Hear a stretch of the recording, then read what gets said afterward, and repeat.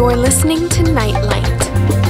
Hello and welcome once again to Nightlight. My guest on the show today is Cathy Gehr, author of Look and Feel 10 Years Younger in the Next 10 Days, Affordable Secrets for Natural Beauty and Healthy Energy. Cathy and her husband Peter live in rural New Zealand, and I'm speaking to her over Skype. Thanks for joining us on the show, Cathy. It's so great to be here. Thanks so much for having me on your show. Nightlight's interview of the week. You know, it's amazing. Looking at you now, you hardly look any different as when I first met you over 40 years ago. Thank you, Cathy, for coming onto the show to share some of your secrets. But first, tell us about your book. How did it come about? This book is the result of so many people asking me, how do you look so good for your age? You do. I wrote the book when I was 61. When I would meet people, many people thought I was still in my 40s. This is a wonderful compliment. Now it's 7 years later, and they still think I'm in my 40s. For sure. Well, they can read my book and find out the secret. There are lots of tips and examples and stories. I think anyone can relate to it. And the action steps that I suggest are very easy to follow. It's Nightlight. What a delight. The first chapter I'd like to talk about is exercise, because this was sort of my epiphany about reaching a greater level of health. I'd always been a fairly good weight. I was pretty mindful of my diet. I didn't really have any health issues or breakdown issues with my body. But what really got my attention to start getting a little more serious and a little more focused about my well-being happened due to an event that took place when I was in my late 40s and I was in Japan at the time. For exercise, I was only going on a power walk. Okay. I thought that was sufficient. I got out there with my friend.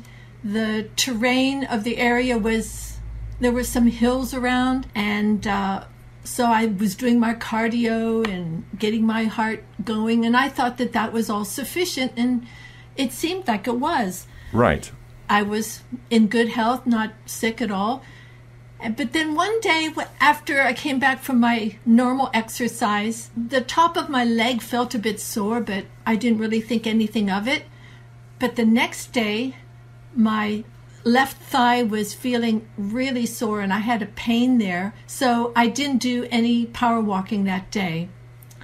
And then the next day, day 2, I was still having this pain. And then on the third day, the pain was still there. So I went to the local doctor. He was a muscle and bone doctor. So he checked out my legs and he said, well, it seems like you've torn your ligament, so just take it easy. But what really got his attention, due to him asking me to do some leg exercises for him, was he said that the muscles in my thighs and in my calves and my core body, he said, you are not strong in these areas. And if you don't start doing some exercises to get better core strength, better leg strength, you're going to have problems in your 50s, and you will really be in trouble when you get in your 60s. Wow. He said the muscles in your legs are not what they should be for your age. You need to start doing some exercises and start working on getting more muscle tone and muscle strength. Right. So he gave me an exercise to do, which you'll find at the bottom of page 44. And with this information, I went home and I was quite stunned. And then I realized, hey, I'm going to have to start looking at this really seriously. So I started researching different exercises. I started going to a local gym there. I was working on getting better upper body strength and better leg strength with lunges, the plank, building up to using some weights. And I have pictures in my book on the chapter on exercise that show some of the basic exercises that I do. Now, at the time that I wrote the book, I was going to the gym 5 days a week for about an hour and a half every day. And so I still keep up my exercise routine. You don't need to go to a gym, so I do the exercises at home. And this is the thing. I realized that when I was younger, this type of exercise was just sort of optional. But now that I was in my late 40s, I realized that this type of exercise regimen was going to have to be mandatory for me, that I couldn't just rely on the good health that I already had. I was going to have to start preparing for the future. And one of my favorite quotes is, "If you don't take care of your body, where are you going to live?" I really like that one. It's a good question. It's a good question to ask ourselves. Cathy, if people listening to this are already in their late 60s, for instance, is it already too late for them to start exercising and building up their core strength? What does it mean, actually, core strength? Your core is your torso, the midsection of your body. It includes all the muscles in the back, in the front, and on the sides. And by strengthening your core, this helps to protect the vital organs of your body. You can work on arm strength, you can work on leg strength, you can try to work on getting bigger biceps, but it's more important to strengthen your core first. Okay. 80% of your total health scorecard has to do with your gut health. Wow. And not only microbial, not just, how your intestines are operating, but also the muscles around it. The exercise that the doctor gave me on that very day when I met him, which is on page 44, that exercise is very easy to do, but it is very effective. And no, it's never too late to start exercising. It's not too late. And how long every day would you recommend that people exercise for? I would recommend for someone who's never exercised like this before that they start with a goal of 3 to 5 minutes. Okay. Just take it easy, slow and steady. Once you feel comfortable with 5 minutes, then go for 10 to 15 minutes. Uh-huh. You have to do what's comfortable for you. Once you've made more progress, then you can go on to 20 to 30 minutes.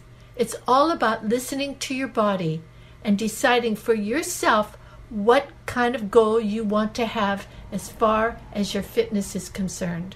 Nightlight. What a delight! Cathy, would you say that a power walk is sufficient to get enough aerobic exercise, or is it better to jog? Well, I'm going to answer that question from a personal perspective. I've decided that jogging is really not the best fit for me. From the research that I've done, jogging can have an adverse effect on a woman's body, their womanly parts, the joints, your facial muscles, all the aspects of our body that we're trying to preserve. So I have found that power walking is just fine for me and is sufficient. And I challenge you to go on a power walk with me and try to keep up. Okay. Right, so jogging and power walking have about the same benefits.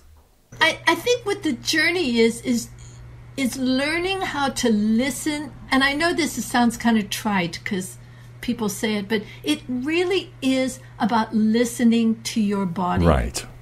In my book, I talk about the oxidization process of your body, because we are at the age where we are oxidizing. We are rusting. Oh, gosh. So anything that you can do to help relieve the stress of that oxidization of your body is going to be really helpful. And even your digestive system is part of oxidization. So when you eat foods that are hard to digest, or you're doing stuff to your gut that's making it unhappy, and you can tell when your gut is unhappy, that's a really important part of the whole mechanism. Right. Yes, our spirits are really important, our heart's super important, and our mind, and thou shalt love the Lord thy God with all thy heart and all thy soul and all thy mind. We have to take care of our core, of our abdomen, of our gut. Cathy, I know my wife, Sunshine, uses lots of different kinds of weights for different kinds of resistance exercises. Do you recommend using weights?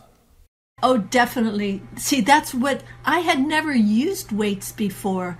And when I had this event in Japan and I found out that my muscles were not what they should be, I started getting into weights. My weight range now, depending on how I'm using the weights for my upper body training, is anywhere between 4 and 5. I'm not shooting for 6, 7, 8, etc. because I've decided which level I think I'm comfortable with. I have a pair of weights and I can change them from 4 kilos to 5 kilos, and that's good for me. Yeah. My wife, God bless her, keeps herself extremely fit, and she works out first thing every morning online with this English girl, Lisa Marie.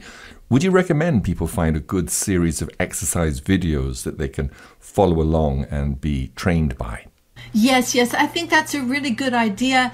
If you're not able to get a buddy that already knows about strength building exercises, yes, get online and get a trainer to help start getting you going in that direction. For me, I had not really, like I said, I was just into power walking. I didn't know anything about core body strength and doing weights for my upper body and for my lower body. But it was really helpful to go online, get some ideas for exercises. And then going to the gym, when I was able to go to the gym, I met some people there who were able to give me some good ideas to mix things up. Because the thing is, you want to get into a routine, but you don't want to get into a rut. So it's just good to have an arsenal of exercises that you can pull from to develop your routine. It's really important. Right. Yes, my wife says that you have to keep changing your exercise because once your body gets used to one exercise, then you don't benefit from it so much anymore. Oh, absolutely. Yeah, she's on to it. Nightlight. You're listening to an international edition of Nightlight, shining God's love light to the world. Now, the next chapter is about water and hydration. Chapter 2 is the water chapter. Of course, the water of the Word is the miraculous, supernatural component of our life. Right. And in the physical realm, water and a daily hydration plan is absolutely vital.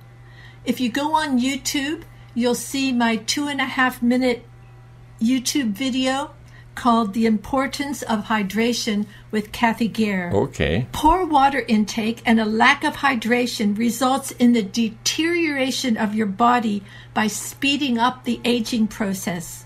The key is don't wait until you're thirsty to drink water. Right. If you feel that you're thirsty, you are already dehydrated, having lost about 1 to 2% of your body's water content. Oh dear.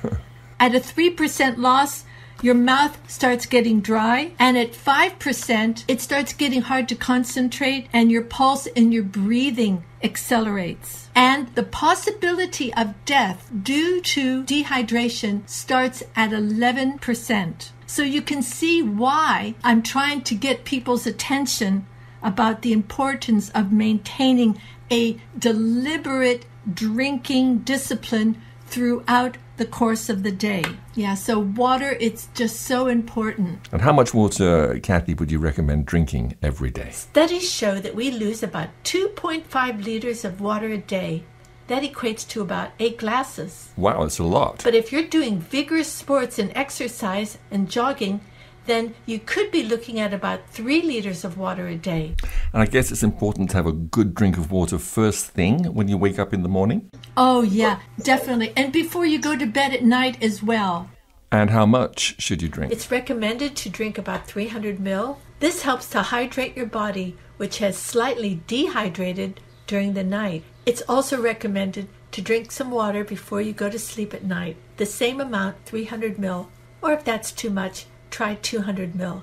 This helps to lubricate your body for a good night's sleep. Okay, I should start doing that. This is the thing you have to remember, that you're just dehydrating all the time. And I presume, Cathy, when it's a hot day or you've been exercising and sweating a lot, then you need to drink even more water. Yes, you do. It's just so important. When you are conscious of having a really good water and dehydration plan, guess what happens? You're gonna look amazing, because it so ties into the next chapter I want to talk about, chapter 10, and that is skincare, because your skin is the largest organ of your body, and your skin loves to be watered. People ask me, oh, what cream do you use on your face? What's your skincare product? And I just tell them it's mainly water.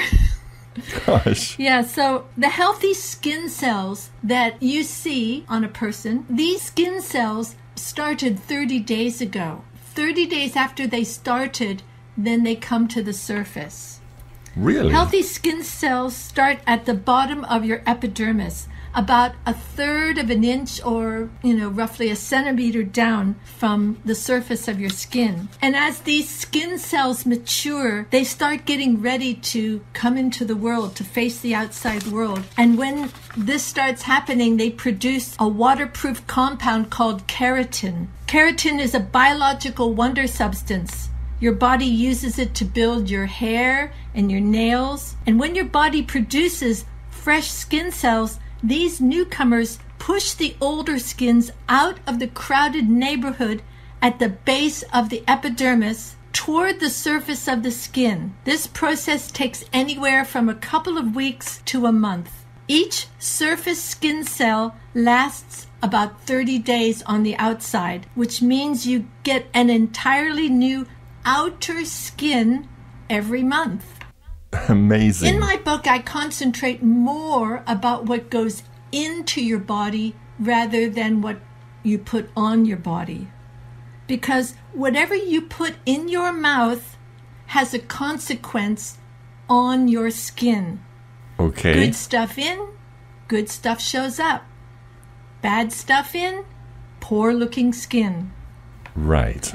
I have had many of my homestays over the years who came to our home with skin problems. If they were interested in receiving my help, I was more than happy to advise them. And you can read about some of the stories from my homestays on pages 91 and 92 of my book in this chapter 10. With these homestays that came to me with their skin problems, and I would tell them, look, I'm not a licensed practitioner, I'm not a doctor, I don't have any degree in skincare, I'm just speaking from personal experience.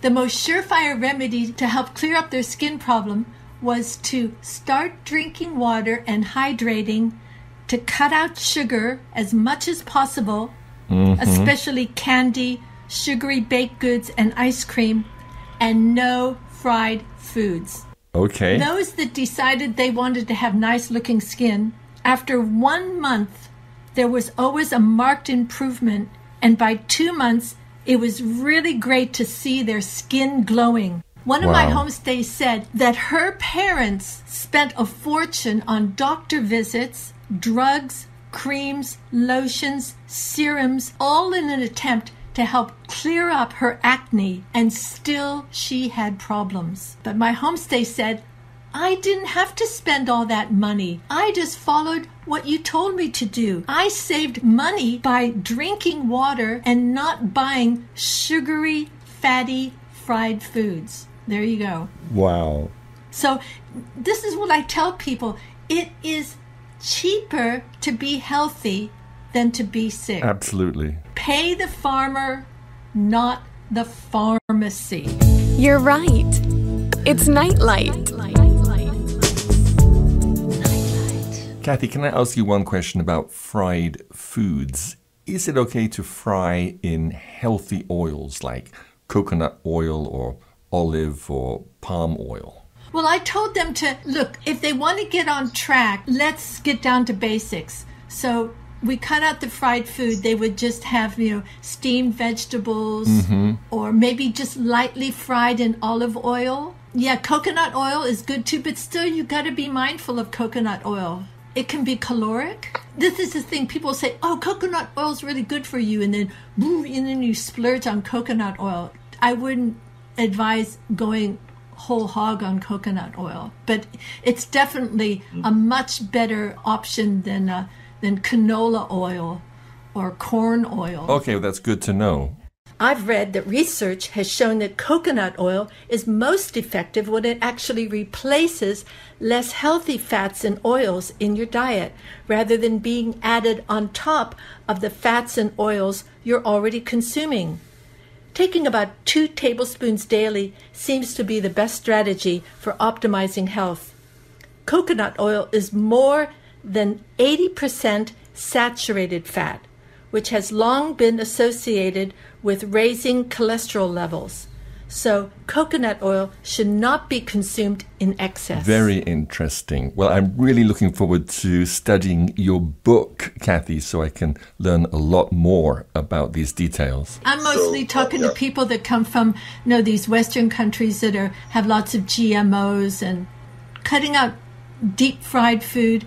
Let's just get down to steamed and using spices for flavor. They go, well, if I don't deep fry, how's it going to taste? But Peter and I are really into using herbs and spices to help flavor the foods. Mm-hmm. For many of my homestays, this was like, wow, this is amazing. You can make food stay healthy without it coming from McDonald's.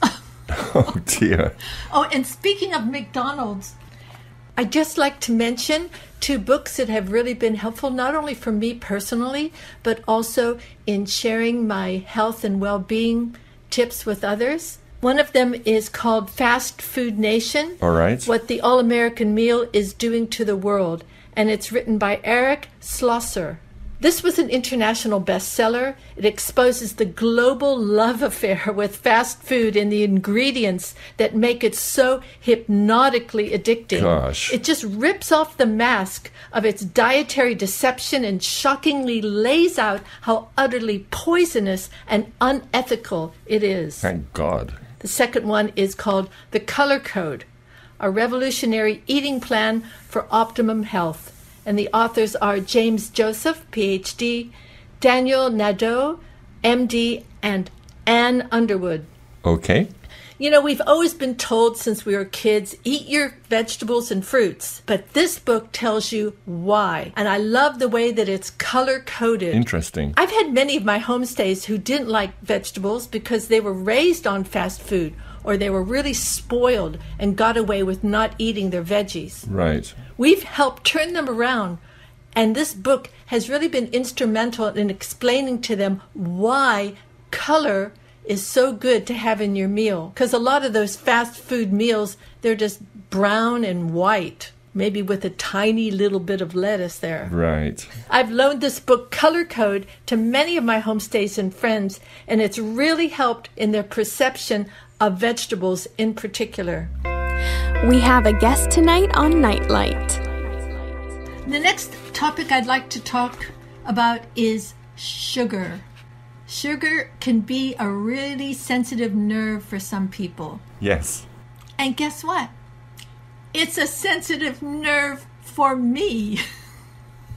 Because I have not just one sweet tooth, but I have several. and I could eat ice cream until the cows come home.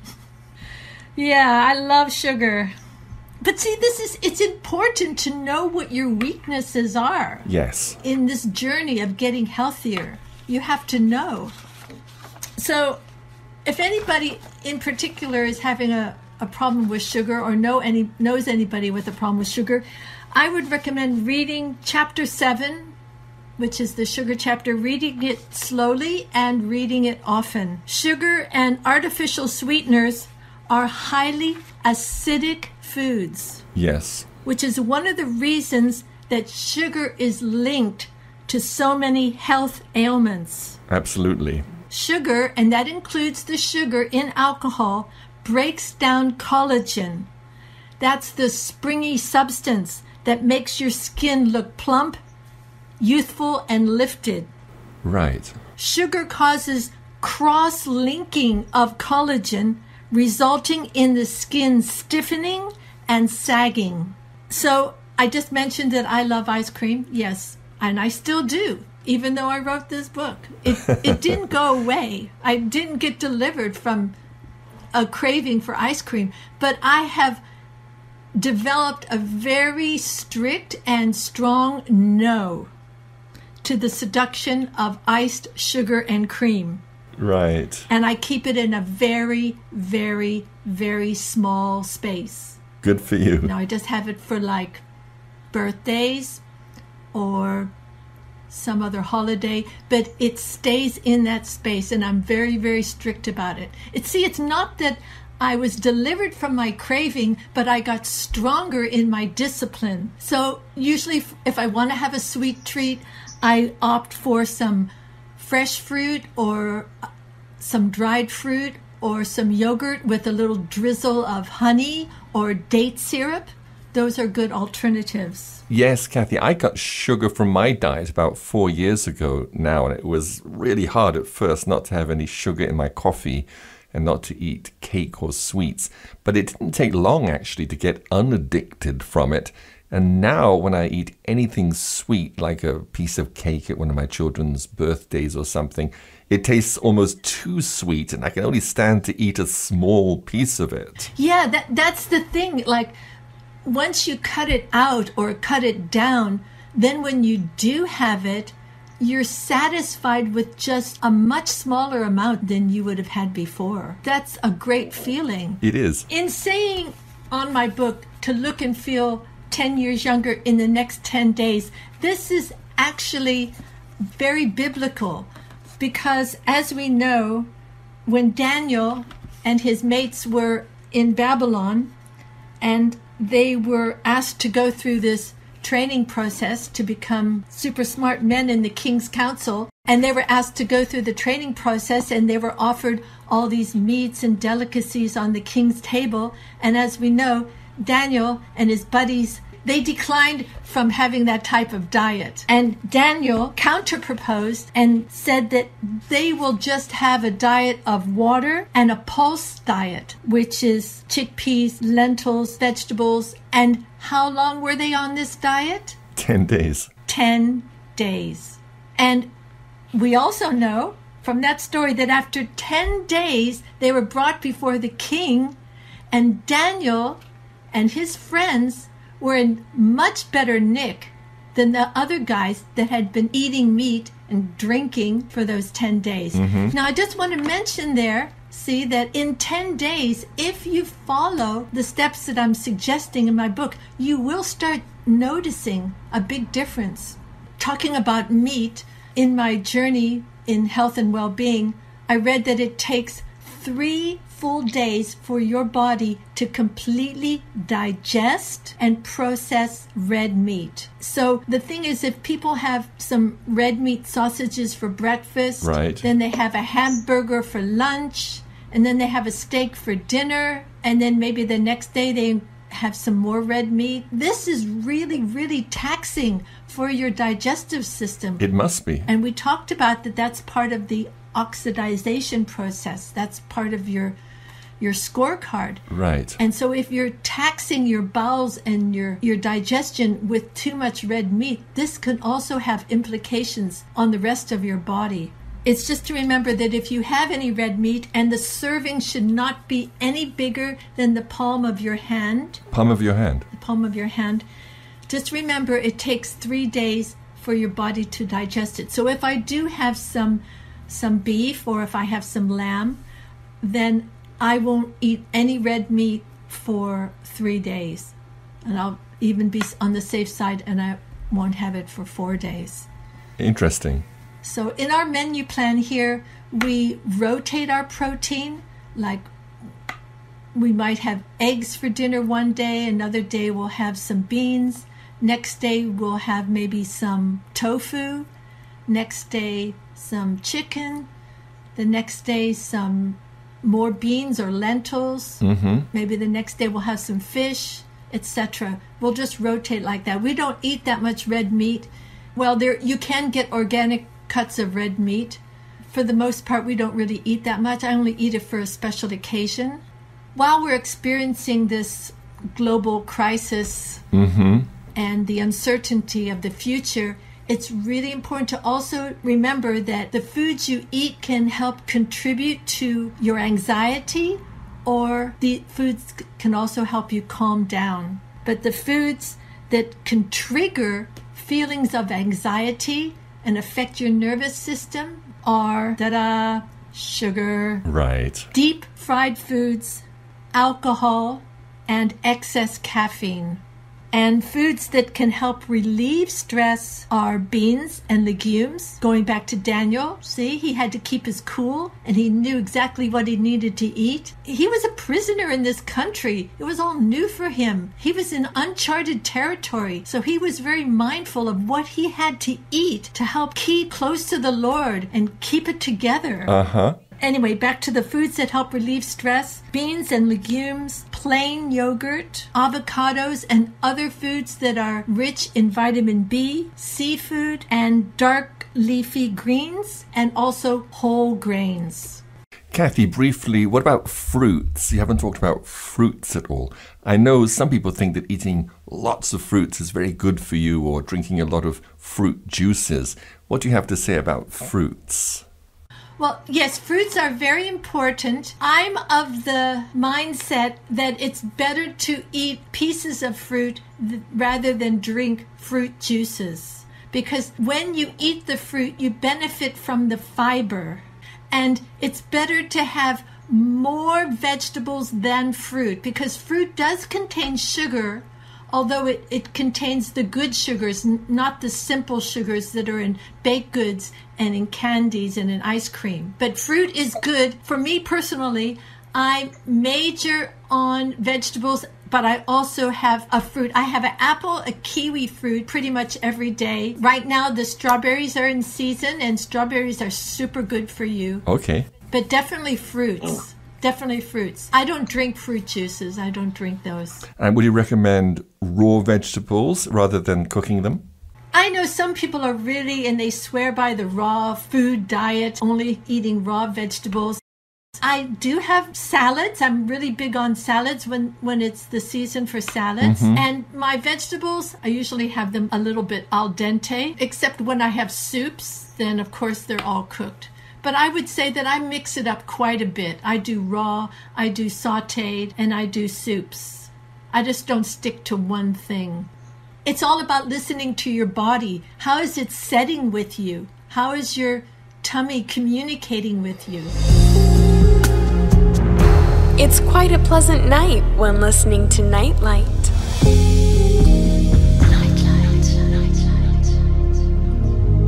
Cathy, we're running out of time on this show, but really this is just to whet the appetite of our listeners to go online to Amazon and buy this great book, Look and Feel 10 Years Younger in the Next 10 Days.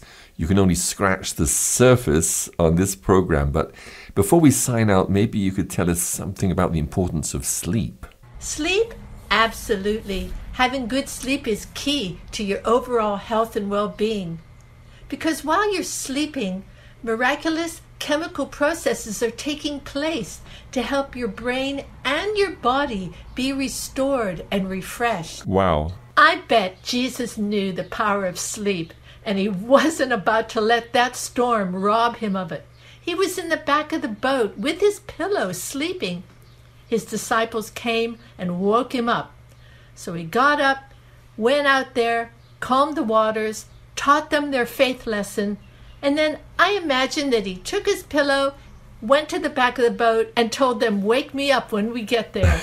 A good 8 hours of sleep will do you wonders. Amen. I read about a novel idea once about this one fellow who used an alarm clock. No, not an alarm clock to wake him up in the morning. He used the alarm clock to go off to tell him to go to sleep. Here, I've gleaned a few tips here on sleep that I'd like to share with you. Okay. Within the brain, sleep enriches our ability to learn, memorize, and make logical decisions and choices.